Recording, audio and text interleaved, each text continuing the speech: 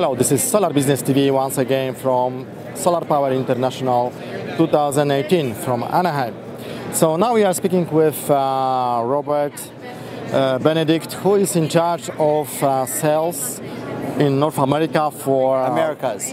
Americas. The Americas. The Americas, yes. So I think you were upgraded recently, yes? About a year and a half to 2 years ago. 2 years ago, I think. Oh, so the time is running so quickly, because last time when we spoke, I think you were in charge. It was about 2 years ago, right? Yes, exactly. That's fine. Exactly. So Robert is one, of the most, let's say, knowledgeable guys here in the United States.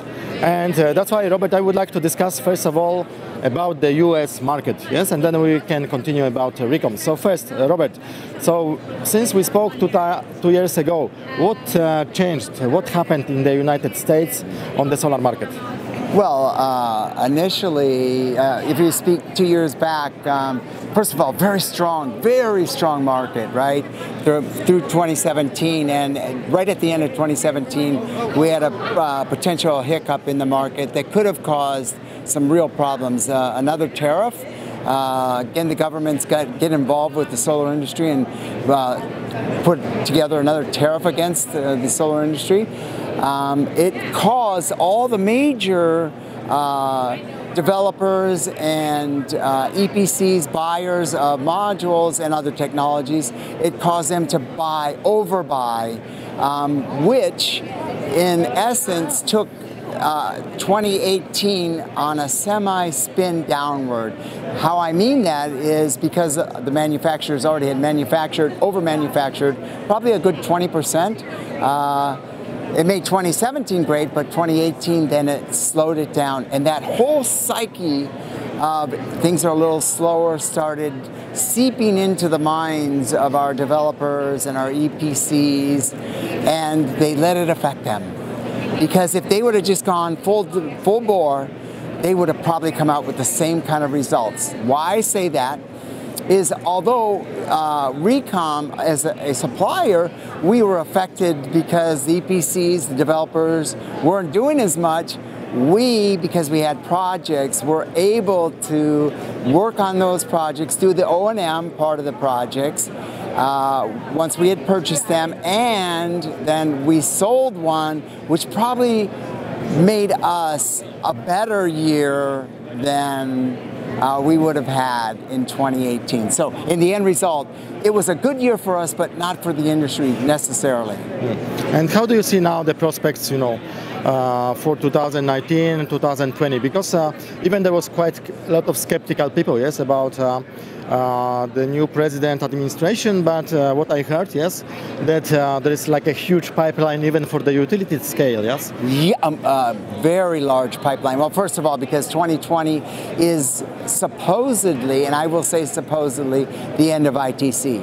So many companies are going to do a very similar thing that happened during the cash grant, and which was they're going to invest in the projects up to 5%. They're going to put 5% of the money down in the 2020 end of the year, before the end of the year, so that they'll be probably doing projects in 21 and 22 that started in 2020 or 2019, 2018, wherever they originated. They still won't be completed until probably 2022.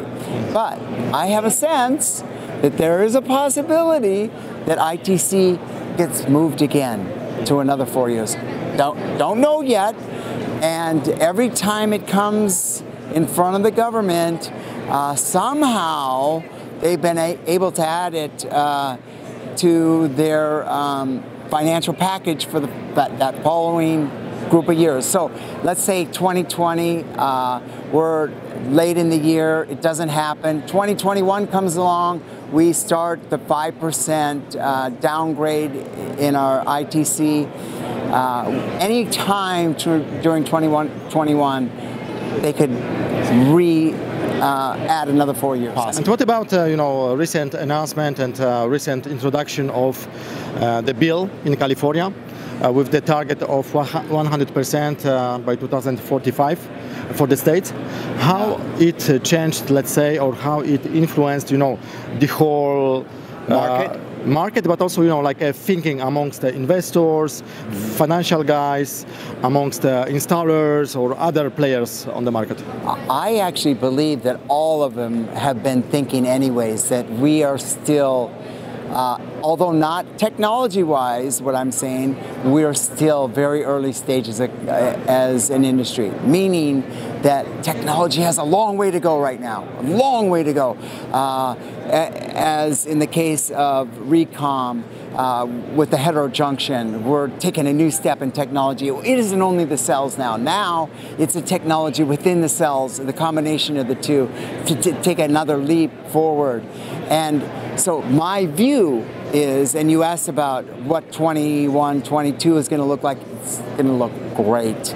Because I think by 23, we are going to take a quantum leap, the first quantum leap in solar, that the amount of manufacturing from the manufacturing side of the business will not be able to be kept up with what the requirements are, what the needs are, just because it'll take a quantum leap. The pricing, it just won't make sense not to have solar. Exactly. So I hope, Robert, that next time we don't speak in 2 years, yeah, but quicker, yeah? Yes, much quicker than 2 years.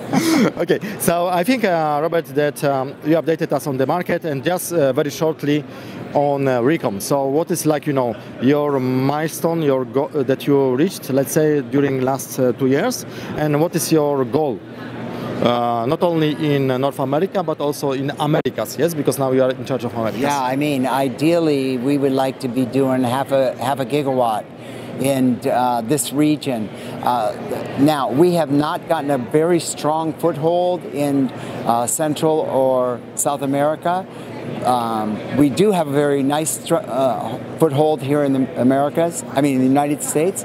So I think that what's really going to happen is this new technology is going to bring us many of the companies that we have been working with but haven't got that next step. We're not the first supplier, we're the second or third supplier for them, but with the new technology and the value proposition that comes with it, we will then become their first supplier, and half a gigawatt is nothing. Okay, so last thing, you attended our gala in Beverly Hills. Yes. Yes, and how did you enjoy? Oh, amazing. First of all, props to Tomas for all the effort he has put in for the solar industry. Props, big props, because he has helped move and get people to believe more in the whole energy of solar from the personal side, not from only the business side of it. Do you still remember what is our flagship sign? Yes, thumbs up for solar. Thumbs up for solar. That was Solar Business TV together with Robert Benedict, who is working for RECOM for Americas, and is one of the most, you know, connected and knowledgeable solar guys here in the United States. Thank you so much. Thanks for watching.